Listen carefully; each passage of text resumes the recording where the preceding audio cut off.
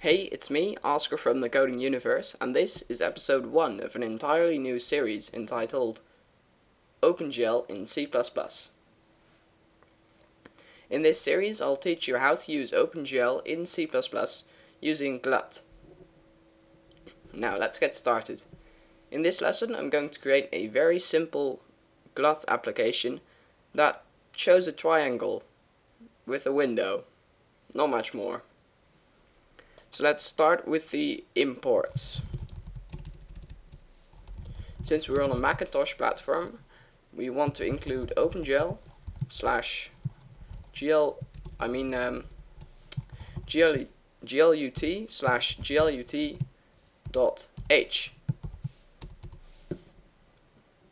If we were on a Windows or on a Linux platform, we would have to get separate DLLs and include gl slash gluts.h.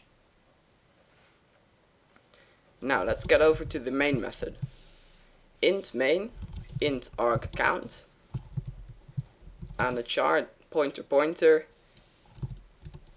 arg v. So now we have a very basic C++ application that basically does absolutely nothing.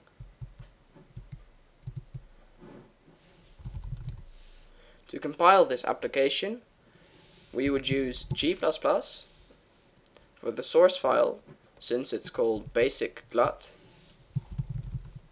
The source file would be basicglut.cpp.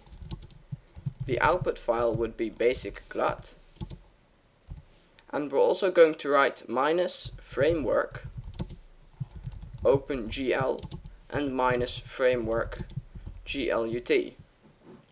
By doing this, we specify that we want to use OpenGL and GLUT in our application. So now when I press enter, it compiles, and when I press /basicglut,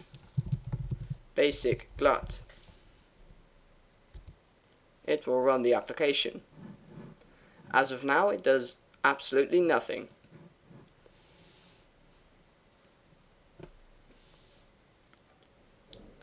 Now, GLUT is a library very similar to the OpenGL library in that it has static methods which are always prefixed with GLUT. The first method we're going to call is GLUT init. It's going to take argc and argv as parameters. Now the second method we're going to call is GLUT init display mode.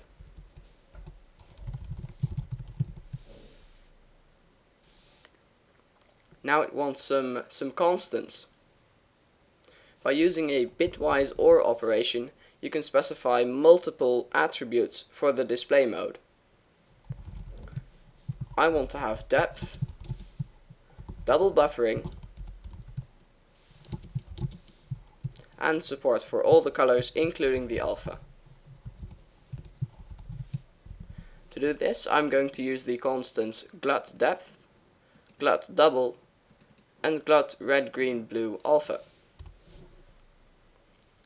Now the third method we're going to call is GLUT init window position.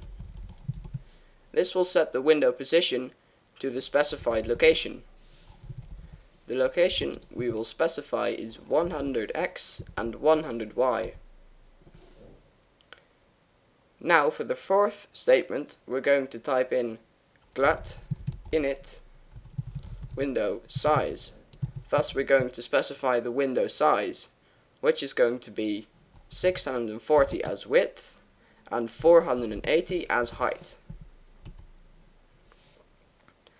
Now the last initialization method is called GLUT create window. This takes a string as parameter and will create a window with the string specified as title. So here I'm going to create a window. The title will be simple GLUT application.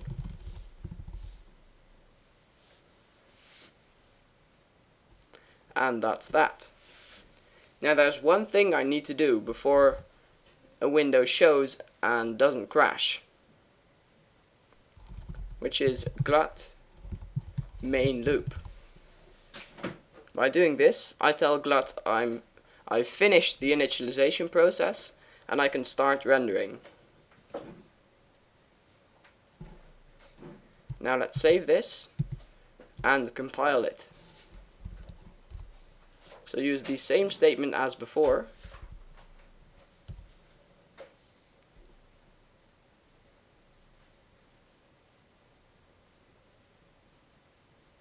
Oh.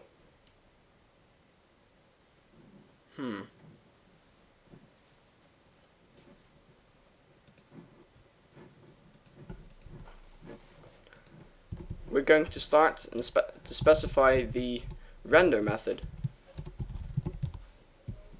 Never mind what just happened, it was a failure. So we're going to declare a void method called render, in which we will render. Now to say to OpenGL that this is our render method, oh, here comes the beauty of C++, we can say glut displayFunc and type in render. So now we say, hey glut, we've got our display function, this is where we want to render our code, and we just give it our render method. Now when I compile, it hopefully does run. Yeah, there we go.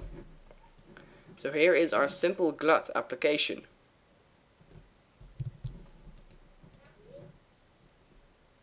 Now you're probably asking myself, well, that's all fine and dandy, but what can I do in the render method? How does this work? The first call in the render method is going to be a call to the OpenGL method called glClear.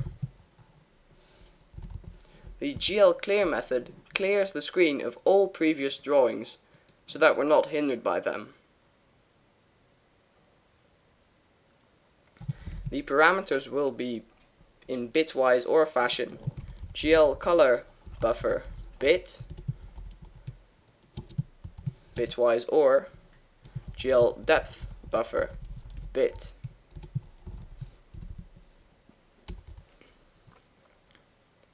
Now the last statement in the render method will be a GLUT method called GLUT swap buffers. This will send what we've drawn to the screen so that it can be rendered.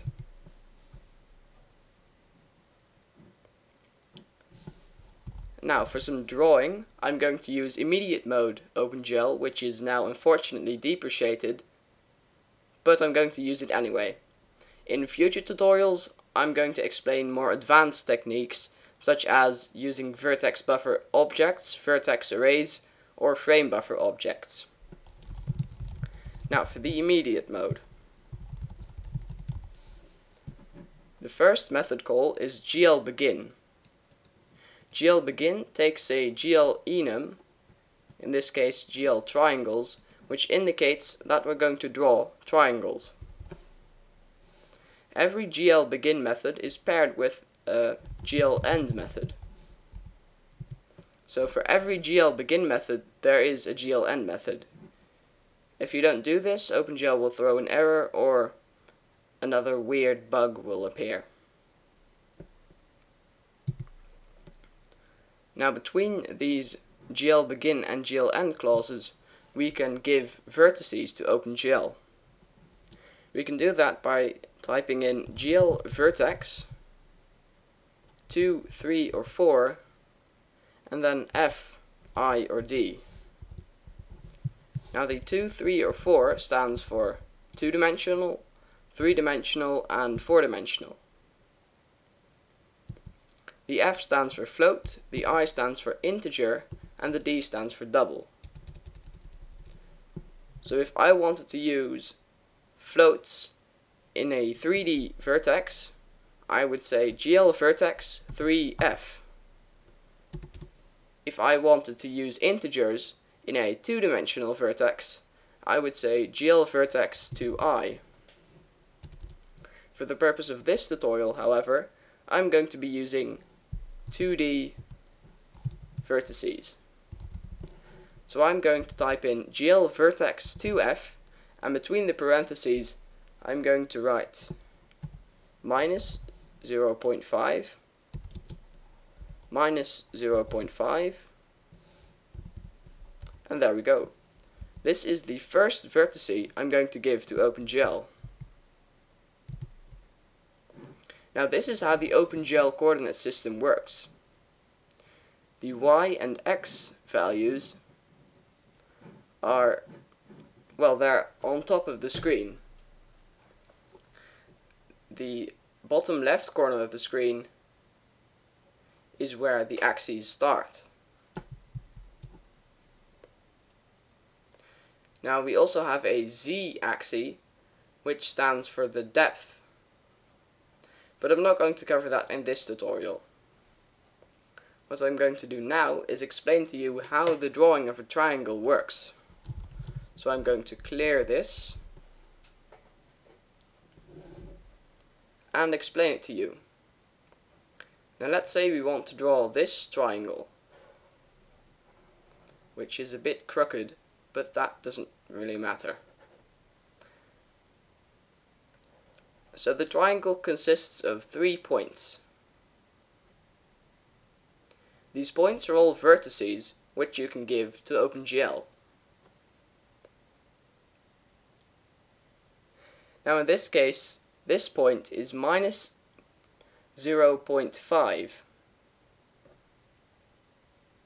And it's also minus 0.5 in x, in y. So it's minus 0.5 in x and y.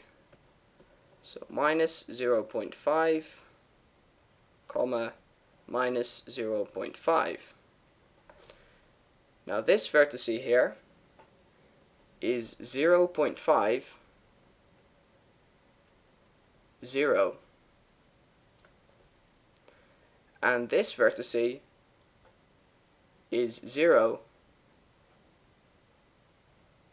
0.5. And I actually just messed that up because it should be the other way around. I think. Yeah, it's the other way around. Going back to our code, I'm going to specify the second vertex, which is also going to be a two-dimensional float value. And this is going to be 0.5 and 0. Now for the third one, since there are only 3 vertices, I'm done now, which is going to be 0.0 and 0.5.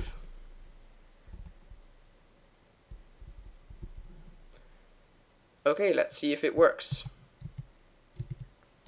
So, compile as before,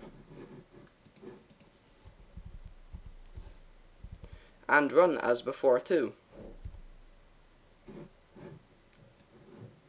So here we have our very cool triangle.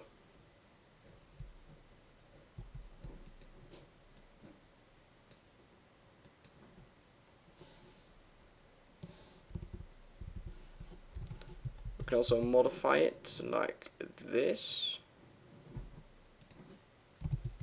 So we can change the vertices up a bit. So now it looks like this. This is the triangle we just created.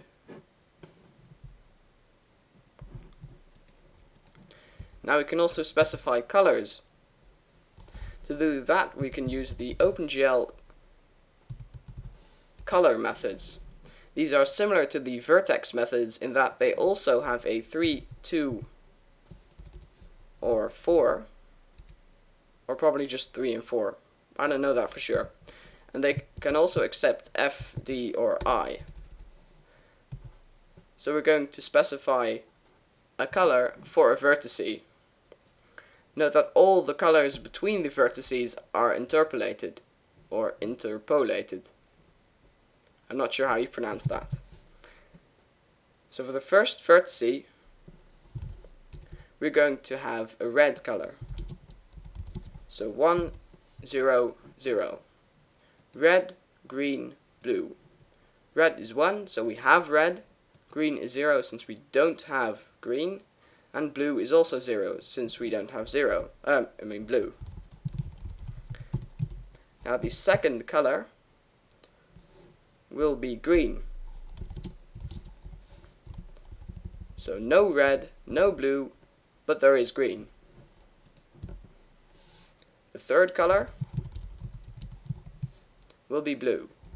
So no red, no green, but there will be blue. If I save and compile this, you can see I have some very nice colors here. So we have blue, red, and green, and the remaining vertices are automatically interpolated for us. I'm still not sure if I pronounced that correctly. Now, I'm going to do some simple keyboard and mouse functionality. GLUT also makes it very easy for you to handle keyboard and mouse events.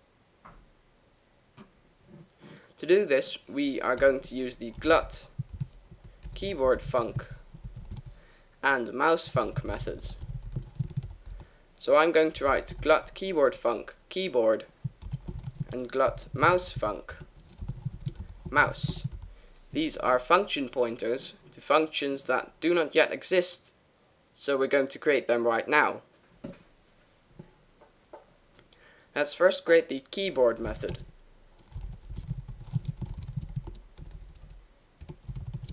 The signature is char for the character, int for the x, and int for the y. For the mouse method, the first parameter is the button, the second one is the state, the third one is the x, and the fourth one is the y. So now we can implement these methods. Void keyboard char c int x int y, and the char is the key pressed, and the x and y values represent the position of the mouse when the keyboard event was sent. So let's do something like if c is the same as a, or 27, which is the ASCII value for the escape key, we're going to exit our application. Now for the mouse method, which takes 4 integers, the button, the state, the x, and the y, we're going to say if button is GLUT right button exit 0. So if we press the right mouse button, we want to exit the application. Let's see if this works. No. We also have to include the standard IO stream for the exit method to work, it seems.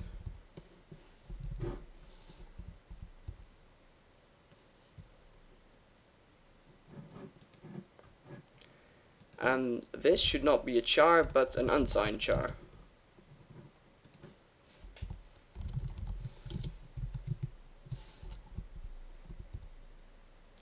There we go, compiled.